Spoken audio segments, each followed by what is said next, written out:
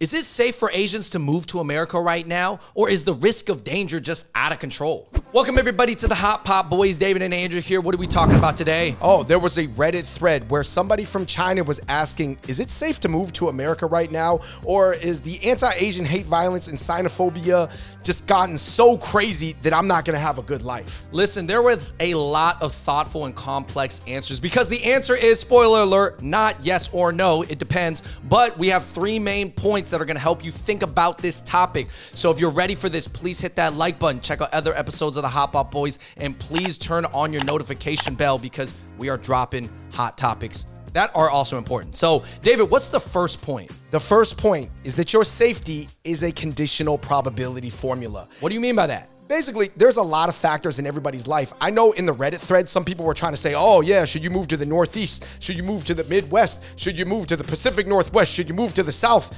Guys, even within those states, there's a ton of cities. And even within those cities, there's a ton of neighborhoods. And even within those neighborhoods, there's a ton of buildings and a ton of houses and a ton of streets. It could vary so much. And it even matters what you do for your job, what's your risk exposure. Some people were saying, oh, well, I lived in Houston my whole life and I'm just an IT guy that works from home. My brother works in retail and he heard 100 times, 1,000 times more racist things than I ever did because he meets like 500 strangers every day who are mad at him. Yeah, I mean, to put it plainly, I mean, it looks like a simple mathematical equation, but basically you just plug in the probability of different factors and they stack up on each other, you multiply them, and then you get the overall probability of something happening. So it's like, is anything bad gonna happen to me if I move to New York City? Well, obviously tons of people are safe, but also, yeah, some bad things do happen. So it kind of depends on where do you live? Where do you spend time at night? Are you walking the streets alone? Are you male? Are you female? Are you intimidating looking or are you not intimidating looking? Yeah, there could be two buildings in New York City, Andrew, that are right across the street from each other.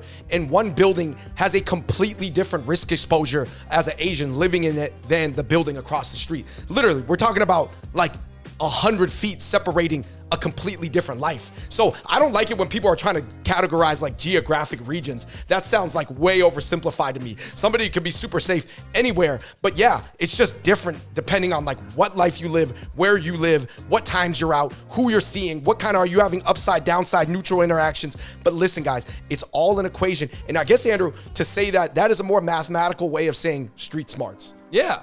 Have street smarts, but street mathematics. But the street smarts stack on top of each other, you know? It's not just, I don't want to just say, oh, be more street smart because it's like, well, how do you? It's like, listen, if you want to think about things in a mathematical way, guys, your safety is an equation. So just plug and chug those variables and you'll kind of know. Like, nobody knows the exact numbers, right? Oh, you live in Upper West Side. How much safer is that? Is that 40 or 80% safer? Is it 20% safer? We don't know those exact numbers, but you kind of know if it's positive or negative, if it's high or it's low, okay? And, shout out to the conditional probability formula. This was brought up by somebody who was a mathematics statistics major. Point number two, Andrew.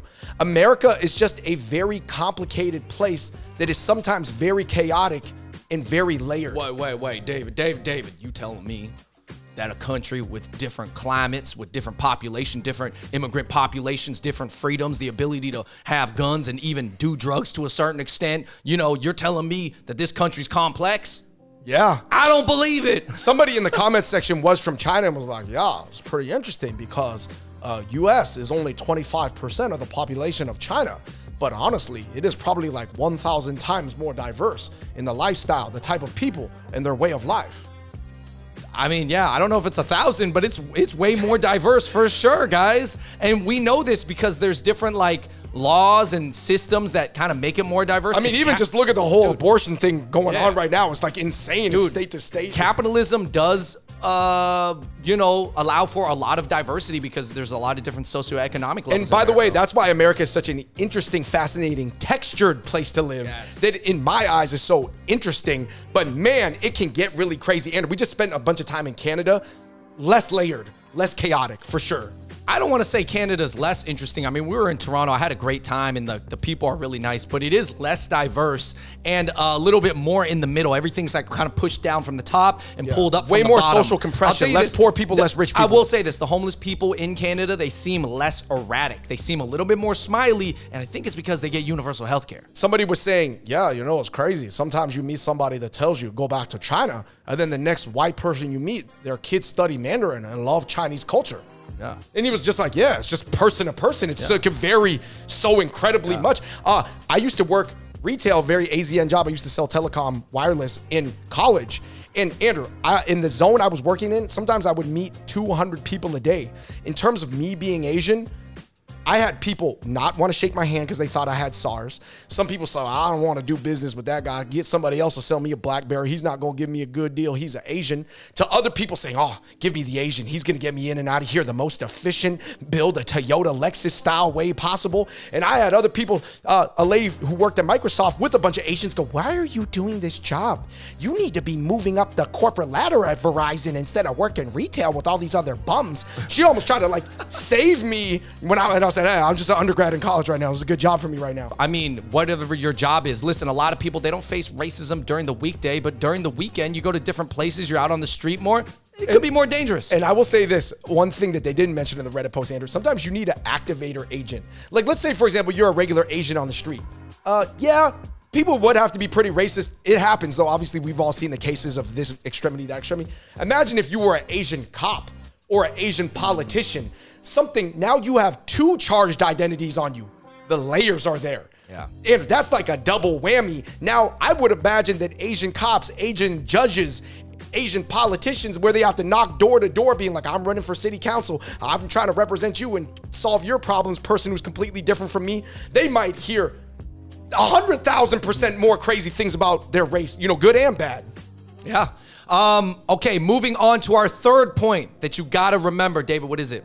Asians just need to make sure that they're not only becoming safer in a dangerous environment, but also being proactive to make that environment just overall safer. Yeah, so I think it's kind of like about playing defense and offense. You know, I think a lot of Asians that I know how to survive. They know how to avoid things. Matisse Thybulle, all defense, no offense. Yeah, but they don't know how to make things safer. And I do think that obviously in America, as an immigrant group, whether you're 1G, 2G, 3G, which is referring to first gen, second gen, third gen, shout out to the Reddit guy who used that. I think that's a kind of cool way to refer to it. But depending on what level you're at, you feel different levels of ownership over the country. And I do think that people who feel more confident and ownership over how they live in their identities, they're more willing to step out and do I don't want to say mini police work in their community, but just be more proactive in their safety. For sure. Like talking to people, asking people, keeping an eye out, or asking kids oh, where are your parents at? Or even if you're a bunch of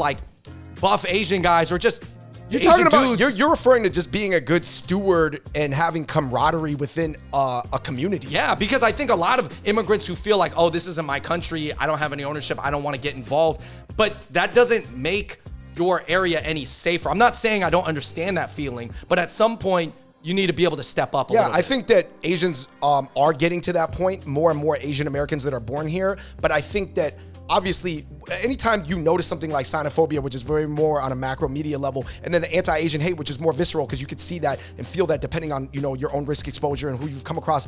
I think it's easy to look at a baseline threshold situation and go, oh, if I increase my cautiousness or my scaredness, I will be able to control my probabilities. But there also has to be said something for caretaking and improving the situation, playing offense. I'm not saying everybody got to be Batman, guys. I'm talking about Robert Pattinson Batman. But not everybody should be this guy in Batman, the Asian guy in the beginning of the movie who was getting picked on by everybody. Here's my last little thing. Listen, I know, and this is for Asian guys out there, because we're always wondering, what more can we do within reason, right? Without becoming all MMA fighters and getting tactical vests on and training how police people do, whatever. I'm just saying as healthy young Asian guys, if you're in a group together, you have to understand that you essentially also double, not just as a friend group, but as security detail for other Asians or anybody for that matter. So you just have to know, as a group of guys together, especially at a time like this, there is a little bit of an expectation that maybe you guys are thinking about not just your own safety, but other people's safety a little bit too. Right. You know? At least in a radius zone, Yeah. like, you know, like a radar Like zone. if you like hanging outside of your friends' bars, like sometimes we hang out outside of our friends' restaurants and whatever, but I'm not gonna lie, when it's New York City and I'm outside, I do have my head on a swivel. I'm looking like, you know, who's like, is everything gonna be safe? Are we safe? Is other people safe? Like, I'm not saying I'm a save the day and I'm a superhero, right? But it's on my mind. Yeah. So I think that that's something that we would like to put out into the ether, into the universe. Hopefully people, you know, the more they hear it, at least the more they think about it, come to your own conclusions. I'm not here to tell anybody how to live their life. I couldn't control you even if I wanted to. So again, to run down the points and recap, guys, your safety is a conditional probability formula. Long story short, Andrew, that's just street IQ. But providing, I'm just using a book smart IQ way to describe street IQ. Point number 2, America is a very complicated, layered place with a lot of complex and potentially chaotic layers to it. That's what people like about it. That's what people hate about it. This is the country that we live in. It's a great place for a lot of opportunities, opportunities that are positive and a lot of bad opportunities too. You need to know how you interface with that chaos. Or do you just want to remove yourself from it and move to Irvine, California? Point number 3, Asians just need to make sure they are training offensively as well as defensively. You got to play both sides of the ball, guys. You can't just be a pure offensive player like Buddy Hield. And you can't just be a pure defensive player like Matisse Thybulle. Both of those guys getting benched right now, guys. It's the playoffs. Both guys unplayable in the playoffs. Hey, man, don't just be a buff guy for the IG and the EDC, guys. Be a buff guy for your community. So anyway, like we said, Reddit thread, a lot of really interesting stuff in there. People were talking about microaggressions. People were talking about this, that. We chose to derive these 3 main points from it. We'll link you to the Reddit thread below. Please let us know what you think in the comment section below. I know there has been an uptick in crime nationally, but is it safe for Asians to move to America? I think it's all about probabilities and how you manage them. Hopefully you get to a point where you can manage them for other people a little bit as well. Hey, and one person said, it's kind of sad that we have to say it depends as an answer to that question. But that's where we're at, guys. Please let us know. Like, subscribe, turn on your notifications. Until next time, it's the Hot Pot Boys. We out. Peace.